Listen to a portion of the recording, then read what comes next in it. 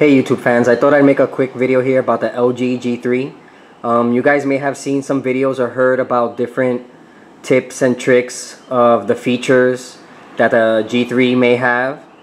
Here's actually one of them right now, where if you pinch to zoom, you can see your whole background in your home and don't have all the icons in the way.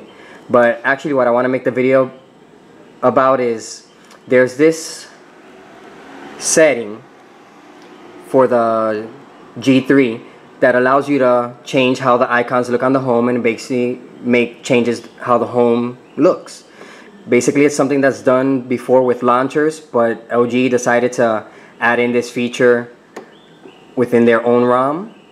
But for some reason I noticed that in my T-Mobile version, which is the one I have here, that feature is not available. So if you see these in videos and you somehow think you're gonna have this feature when you go and get the phone from T-Mobile, sorry to say, at least for right now, you won't be able to have that feature. And what is that feature that I'm talking about right now? Okay, so let's go into the settings. Alright,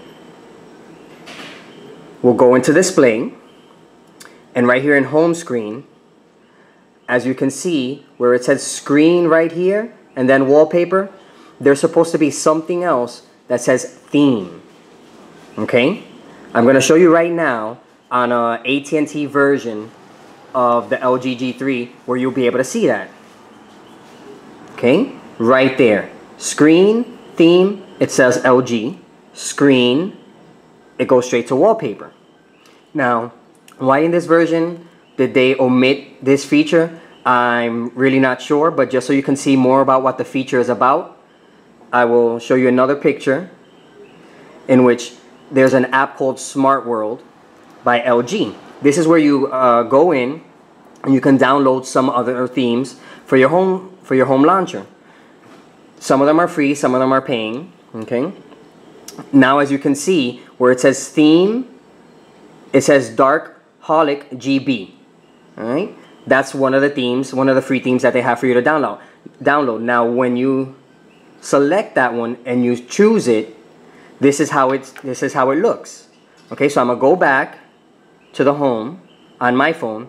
Now you see the difference in the icons, circular, the shadowing, stuff like that, and it's applied to the whole phone. Well, basically that's what the feature does.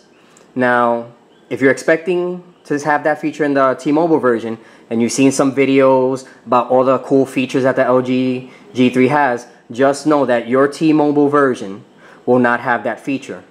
Okay? Because you can see up here, this person has an AT&T version. I'll put a link down in the description to this video so you can see a little bit of how it's done and what's needed, just in case you have the AT&T version. But just know that if you have the T-Mobile version, you won't be able